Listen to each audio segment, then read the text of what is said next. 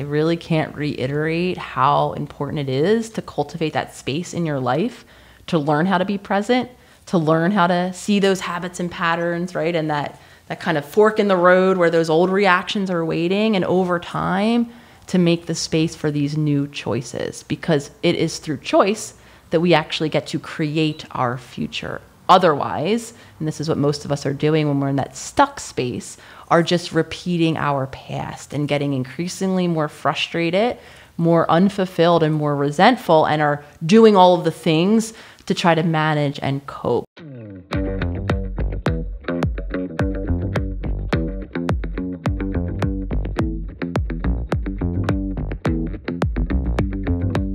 I'm Dr. Nicole LePera. I'm a holistic psychologist, and this is Behind the Brand with Bryan Elliott. Hey everyone, I'm Bryan Elliott. Welcome to another edition of Behind the Brand. Doctor, welcome to the show. Thank you so much for having me, Bryan. Nicole, thank you for letting us be fast friends and letting me call you Nicole. I appreciate it. And I usually ask my guests, how did you get this job? I love that question. So I think my answer for that is my life's journey, really. As long as I can remember, very intuitively, I was drawn to the mind, the brain, understanding people. So becoming a clinical psychologist and then evolving into working holistically as I do now, for me, just felt like part of my journey. So one might say I was born into it. That's awesome. I always like to ask, I like to go back in the chronology and ask, like, what was young Nicole thinking about when she was a little girl, thinking about what she wanted to be when she grew up? And I ask that with context because a lot of people are doing some soul searching now, whether you're middle-aged, mid-career, trying to hit the reset button, trying to figure out what to do, or you're a young person, you know. I want to find out, like, what were your influences, because I'm also very interested in nature versus nurture, and we can unpack that a little bit later. But what did you want to be when you grew up? As long as I can remember, like I said, I was fascinated with people. Looking back, I now understand it, that I think like a lot of us, from a very young age, I saw evidence of being different. I think a lot of us feel different at our core. And for me, you know, I think from that place of curiosity, I think it began, why am I different? Grew this, like I said, this intuitive desire to understand. How are you different? How was I different? Yeah. Saw many ways that I felt different very early on. In my family, I was born to parents who were a bit older in life. I had a 15-year-old sister at the time I was born and a 18-year-old brother. So very early on, I felt separate from my siblings. I felt like I was having a different family experience than most of my peers. You know, when we go to school, we begin to have those points of comparison where we get to see what other people's life looks like. And very early on, like I said, I was very aware that my parents were older. With me, that came a lot of anxiety around that, a lot of fears about them being older. And like I said, I think for me, it was seeing that different family structure that was really evident very early on. Yeah, and I love psychology too. I love analyzing and thinking about my own behavior because it's very helpful for me to be, you know, take inventory and also, you know, get feedback from other people, right? Because I'm someone who likes to be in this constant state of trying to improve. I feel like a work in progress in many ways. But go deeper into that. So what were you afraid of? Like, your parents were older. Were you afraid that they were going to not be with you very much longer? Was there like an attachment issue or abandonment issue? Yeah, there was a lot of health-related anxiety. For me in particular, it was very real in the home. My sister, who was 15 years older than me, was pretty chronically ill from a young age. She had a really severe asthma attack. Which led her needing to have a tracheotomy. And she was living at home in my parents' care, and so they were around the clock needing to care for, you know, a little child with very real health concerns. And the reason why I share this is because my mother actually suffered a pretty sudden loss when her own father died of a heart attack pretty abruptly when she was in her early 20s. So both of these things are interacting. My mom, I think, carried her own anxiety, fear of health. Whenever anyone dies or, you know, falls ill very suddenly, that jolts us we become reminded, right, that life is transient and that people can leave. So from that space, I think my mom had her own anxiety that she, carried with her, as we do. We all bring the past with us, or so I think. And then when she gave birth to my sister, and my sister obviously progressed into having her own chronic illnesses, I think for my mom, it really brought the anxiety level pretty high. And I believe that all of those messages were communicated in the home. Even though we weren't saying, and my mom wasn't saying, oh, I'm nervous all the time, the feeling in the home was of that anxiety. So I was born, as we all are, a very attuned being, or so I believe. So I picked up on that. So for me, it felt like a very real concern that my mom could die, because I was introduced to that concept in a very indirect way, death, that is. And at a time when you're young, it's really overwhelming for a child. Yeah. Maybe my reaction is, uh-oh, I hope I'm not doing that same thing to my kids. Like, were you sort of like wrapped in metaphorical bubble wrap? Like, were they extra careful around you, or was it just like sort of the narrative, the storyline? Yeah, no, not at all. It was just the narrative, the storyline, and how it actually translated behaviorally is a lot of distraction. My mom and my dad's attention was on the next fire or the next imagined fire that they would either realistically, because it was happening, or, just fearful that something else could happen. So for me, it felt like I had a lot of time, here's that word, alone, not really with support. And again, this doesn't mean inactual behavior, because I did have parents that I was very athletic. They showed up at games. They were there on the sidelines. We had dinner every night together, sitting physically around the same table. So this loneliness that I'm describing is more emotional, and it didn't come from over-focus of attention. For me, it came from almost an inability to pay that really focused attention. Yeah. Wow, thank you for sharing that. So you were an athlete. What was your sport? I played many sports when I was younger, and I discovered by high school age that I was quite good at softball. So I continued to play softball throughout college, actually. Yeah. What was your position? I was a pitcher. Okay. So I like to, I'll use many signals, to do my pseudo psychoanalysis of someone's character, or of their personality. Sometimes it's based on the kind of shoes they wear or the car they drive, or sometimes it's the sport that they play. But I actually think that speaks a lot about you, that you're a pitcher, softball, and you played it through college. I mean, to me, I can read into that pretty deeply, I think, fairly accurately, and maybe figure out what kind of person you are. You're a baller, I'm guessing. I mean, for me, and you would be not incorrect in reading into it, because I do think that my performance, performing up through college, at a Division I level, being in an Ivy League school, I was very academically driven. For me, that was my distraction. That allowed me to focus my attention, so I didn't have to feel all of the underlying feelings that for me had been bubbling up, accumulating over time. It was also how I got attention. Like I said, my parents were at those softball fields. They celebrated my A's. I got money for good grades. So it does make sense that it became my channel. And I think it does for a lot of us. And it's confusing from the outside, and this actually led me into what I now refer to as my own dark night of the soul, really just questioning myself from top to bottom, including my profession, leading me, through my own healing journey. What I realized is that, a lot of people I do think are engaging in these distractions. And from the outside, life looks great. If you would have looked at my life, you would have wondered why I was struggling, quote unquote, in the way that I felt. Right. She's got everything going for her. She's a top athlete. She's doing well in school.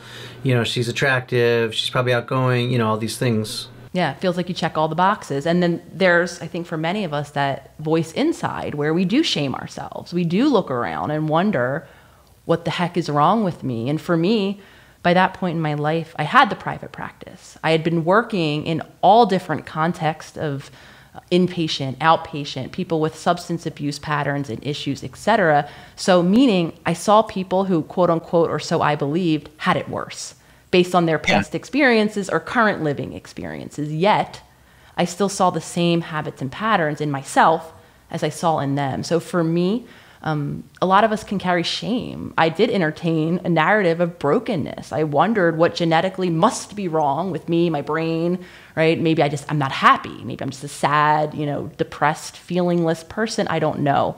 And what I came to realize, Bryan, is that none of that is the case.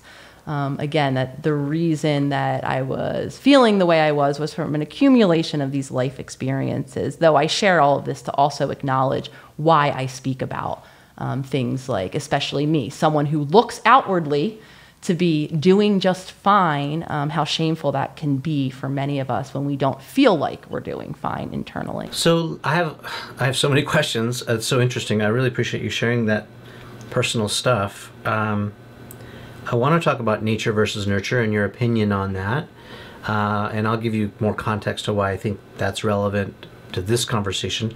And I'm happy to share with you my own personal story, which I would love your feedback on. I know we can't do maybe a session together here, but maybe we could do a quasi session where you can analyze me and maybe give me some tips and pointers. But before that, I want to ask about maybe your, this magnetism or this being drawn to understanding human behavior. Do you think that's common with people who struggle with these types of issues? I know I've been there. I considered, wow, I would love to study more about psychology. I did a little bit in college, and I toyed with the idea of majoring in psychology just because I thought it was so fascinating. I ended up going the marketing route, which is actually very helpful to understand human behavior psychology and all that. But how is that working for you as someone who has struggled with these issues that you talk about, and then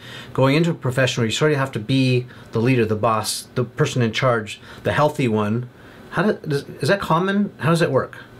Yeah, I think a lot of people, that seek to understand, that are driven into the field. What I know, let me just back up a minute. What I know about humans is that we don't like to not know. We don't like uncertainty. We don't like, that blank line or that ... So in absence of that knowing, we're driven to attempt at least to understand. So that's how I understand my own, that kind of intuitive ping setting me out on that journey to understand. It's because I didn't get it. I didn't know why, right? My friend wasn't doing the same things I would be offering my friend or responding in the same way to a similar event, right? I didn't understand. So there was that uncertainty. And I think like most of us, we don't like that uncertainty. So to gain control, to feel safe, we seek. Yeah. So if I can understand by, an algorithm, or I can pinpoint that this is why, and I can predict then what the person will do next, I feel safer. And I'm using these words really intentionally, Bryan, because we all are really evolutionarily wired to keep ourselves safe. And according to our biology, safety is inherent in that which is familiar. Even if it's not logically giving us the life we want, it's the path we understand. Yeah.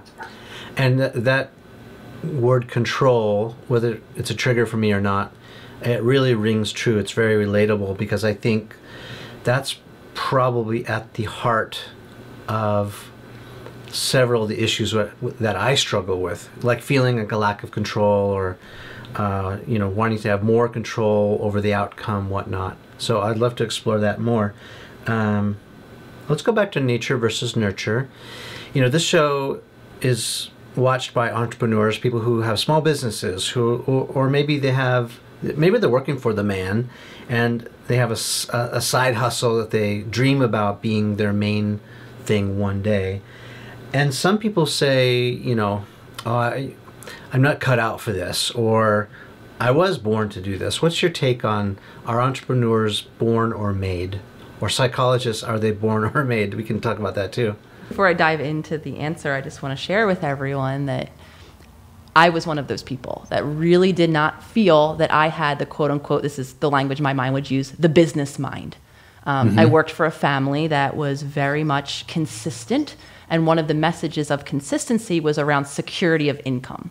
A father who very much was a proponent of me actually working for someone else. Of when I shared with my family I was going into private practice, which is a version of business ownership, they were like, oh, are you sure? What happens when payment doesn't come in? Are you going to be able to pay your bills? And I see. I share my experience of that because for a very long time, I did entertain that belief. I did not think I was business minded. I did not think I knew how to run a business. And yet here I am a decade or so later running a business and feeling very much entrepreneurial, creative minded. So to answer that question, nature versus nurture. For a very long time in my field, we were taught a model of genetics that's called genetic determinism, which is simply, as I often do, simplify things.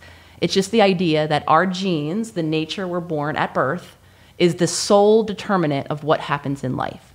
So if you're born with the genetic chip to get that medical or psychological, here's anxiety for me, right? You're going to inevitably have that condition later in life or at some point in life, right? Making the conversation of the work I was doing with my past clients one merely of management. How can we give you the medication or provide you with the tools to tolerate life within the spectrum of having the disease or disorder? Yeah. We now know that's not true. Several years, decade ago or so, we started to realize and really believe in a new science of epigenetics, which says, yes, we all are born with genes and chromosomes and all of that biology. However, we're not as powerless as we once thought we were.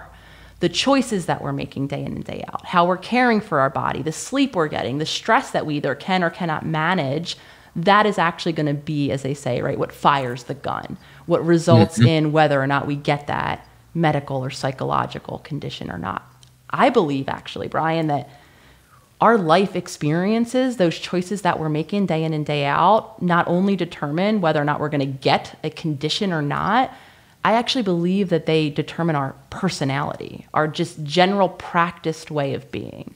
So to answer your question, it's both, though a lot of us are living stuck in these habits and patterns that we've been repeating since childhood, falsely believing that we have no other option. And this was me included. So like I said, I had this conversation with myself around everything from my body. I saw similar patterns in digestion and sleep issues in my whole family. So for a very long time, I thought I was gifted with that unfortunate genetics, and here I am having it. Same thing with anxiety. I saw it, like I shared earlier, in my mom, in my family, whether or not she wanted to admit it or not, there's who gifted me that genetic component. If we really want to dive into it, a lot of my personality for a long time was operating very similar to those that I was modeled, the relationships that I experienced growing up. For a very long time, I thought I was, genetically always going to have anxiety. And again, all of those personality traits, I adopted very similar to my mom, my dad. And I did believe that in that, kind of excluded me from being a business person, from understanding business. So for me in my healing, and this is why I proclaim this from the rooftops, because if I can be the person who opens that door, who just provides a little bit of information, if you did think you were inevitably destined to, whether, again, it's medical, psychological, or maybe inevitably destined to not be able to have your own business, if I can be someone that can offer, right, can slip that door open a bit, because I do believe that incredible change is possible and that nothing is really as set in stone as we once believed. I love that. And it reminds me of that Stevie Nicks song, I've been afraid of changing since I built my life around you. That whole idea that it's hard to change because we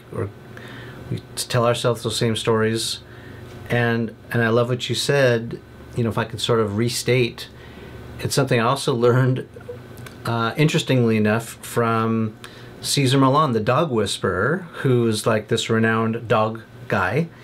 And he said, it turns out, Bryan, you can teach an old dog new tricks. And it sounds like you're saying the same thing for humans. Like, we're not destined to live this story that we've been told or we've told ourselves, whether we think it's genetic or biologic or whatever. We have the power to change certain things, and I think that's a really powerful message. Yeah, it's incredibly powerful, and our bodies and our brains actually show that. Again, we now know of something called neuroplasticity. There was a very long time we entertained this idea that our brains were done developing in our 20s. Now we know that's grossly untrue. We can fire and wire, as we like to say, new neural networks all through life. And I put up a post today, and I had a bunch of people in my virtual membership, the Self-Healer Circle, responding in their 60s, in their 70s, expressing gratitude for these small changes that they're now beginning to make in their life. And this is decades that I think a lot of people do feel like, oh, well, by then, can't teach an old dog new tricks type of thing. And here we have a lot of humans now from around the world really challenging that through their own life. Yeah. It's nice to have representation so that we can see that it's possible. I want to go back to something you said about your dad. I think the advice was really great and very subtle. Maybe the audience might have missed it. But I think we have to be really careful. In journalism, and I have sort of a foot in both country, right? I'm doing editorial, and I'm also doing commercial production and documentary storytelling. But in journalism in particular, they always talk about consider the source. And sometimes the sources of our information are good and accurate, full of facts and whatnot. And then sometimes they're biased. Well, I would say maybe all the time they're biased. But think about your dad.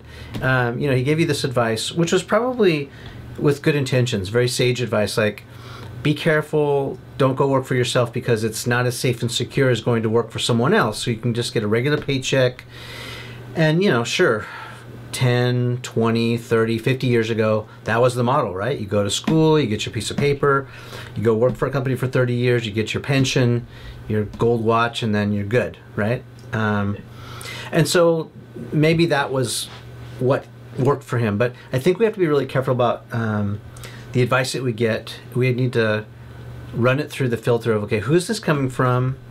And what is their context and what is their experience? Because sometimes it can go both ways, right? We get good people who have wisdom, people who have lived longer than us or can see something that we don't, but also they're heavily biased from a certain era or lifestyle or upbringing, whatnot, right?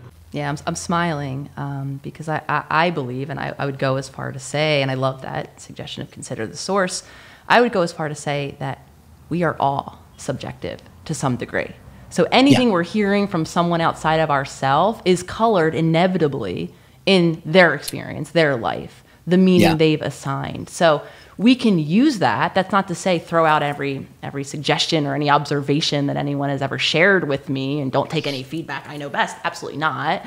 I've gotten some of the hardest feedback to swallow from those closest to me who are able to see me from a bit more objective. So those that have lived experiences, and part of the goal that my intention of using social media was to begin to have an outlet to speak my journey, my truth, with the hope that maybe one or two humans out there might resonate with some aspect of it. I had no expectation it was going to take off and be so universally resonant. However, I say that, and I do that, and I do this daily, and I will continue to share my story and urge everyone else does. Because I believe when we're all showing up in our truth, when we're all speaking based on our lived experience, even though it will all be subjective to some extent, we can learn to hear it and to pick the pieces that we resonate with as a human and incorporate or integrate that into our own journey. I believe that the collective itself, other humans, are the infinite source of wisdom to inform our own journeys, and then we live that into our experience for ourselves. And I don't think anything is a greater teacher than our own lived experience. Yeah, and I like that idea. To me, it sounds a lot like there really is no particular destination. It's just a process of becoming. And, it's either plus minus, right? So we're either losing ground or we're gaining ground on who we want to become based on our choices, right? Yeah, I'm smiling really big because I was the first person. I think I actually led quite a few expeditions to find the elusive state of doneness. I used to call it my utopian hippie hammock, where I could just throw my peace signs, let the air in my hair, and just have nothing else to do. Yeah. Be done. I've made it. Healed. Over. Yeah. Yeah. And again, if anyone's listening and has found that place, all ears, though I'm settling into the reality in a sense that that's not the case, that we are all on the journey, on the process. That for many of us is the most difficult, space to inhabit, that knowing that there is no end. And that's why I shared my experience, because for me, that was hard. It was hard to acknowledge that this is ongoing and that life will continue to shift and change. And even if I think I know how to navigate life in my now 38-year-old body, I don't know what 48 is going to be like. I don't know what 50 and 68 is going to be like. I might have to modify my tools and myself at those different stages. So I actually can go as far to make a case that done, we don't really want to achieve that state of doneness, because we are ever changing, unfortunately, because I think that too provides a lot of challenge for a lot of us.